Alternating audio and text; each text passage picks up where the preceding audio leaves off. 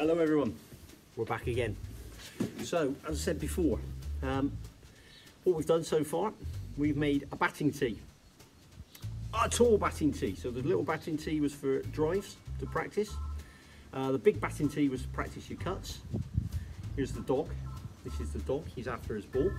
And now what we're going to do, we're going to give you something else that you can use if you've got somewhere to hang something up. So what you need a long piece of string, which this is not the longest piece of string, but I'll show you something.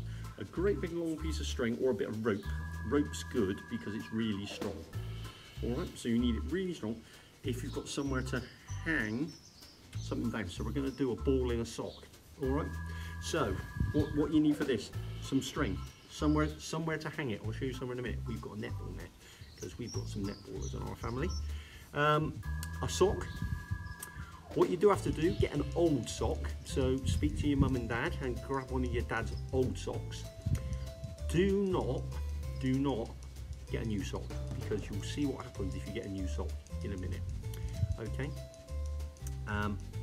So then what you do, all you have to do, get your sock, get your ball. Okay, remember, it's not a ball that you want to use throwing around the garden. It's one that's going to stay in the sock for quite a long time, because once you put this up, it will stay there for quite a long time, wind or shine. Okay, or even rain or shine. Anyway, there we go. So we've got the ball in the sock. Okay, then what we do, we tie a knot in the sock. All right, don't tie it too tight. All right, so firstly, leave a hole. Okay, leave a hole. Then we get our string.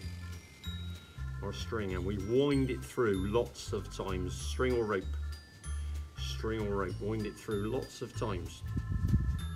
Remember, you want it on tight because you're going to be hitting this with a cricket bat. Alright, so wind it through lots and lots of times. You might want to wind it round as well, wind it round. And then what we'll do, we'll tie it up nice and tight. And the dog's here having a look because I just tied his ball in, that's all. He's not happy, but there we go. You can chew another ball for a moment. There we go, tie it nice and tight. You might want to do 2 knots on there. Okay, 2 knots to make sure it's really tight, because we want to make sure it's really tight, because when you hit it with the bat, the last thing you want is it flying off. Right, so there we've got our ball in our sock. Okay, so what I'm going to show you in a minute is one, it's a very old used ball in the sock.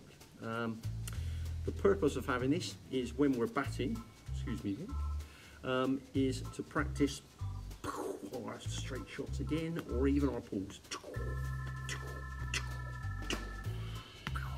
Okay, anyway, come with me and I'll show you the ball in the sock.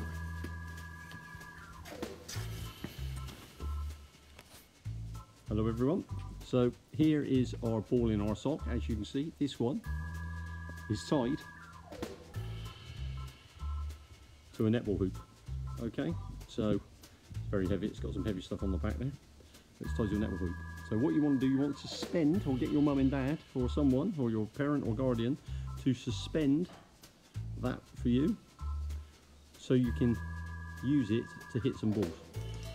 What we'll do, we'll be using that in some of our drills going forward. Okay, so you've got it. Well, there we go. We've hopefully now made all our stuff. So you've got all those ready for action. So what you'll need is 3 of these, which is our small batting comb or small batting tee. All right, our ball on a sock, and our tall batting comb. All right, so we're going to use these for our drives, these for our general hand-eye coordination practice, and these for our cuts. Okay, well, good luck. If you have any problems, do let us know. I'm not sure I can actually come and help you, because we can't at this stage because of everything that's going on. So remember, be safe, stay inside. So help the NHS, they're doing a great job, aren't they? So make sure you do everything right, but make these, and we'll then do some drills for you to help you with your cricket skills. Okay, see you soon, bye.